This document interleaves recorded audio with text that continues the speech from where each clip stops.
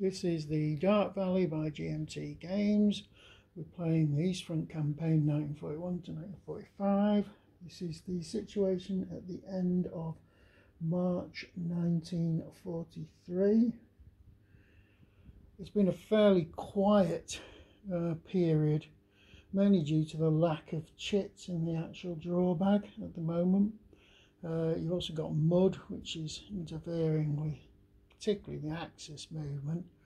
The Soviets have been really short of any useful chits. They tried a Stavka offensive by bringing on their Stavka reserve, but really achieved nothing. Apart from that, they've just closed the lines with the Germans. The Germans have had sporadic attacks with their the combat chit they used. They haven't got any divisional chit, so they weren't able to do anything there. So all in all, there's very little movement apart from the lines are stronger and closer across most of the southern area.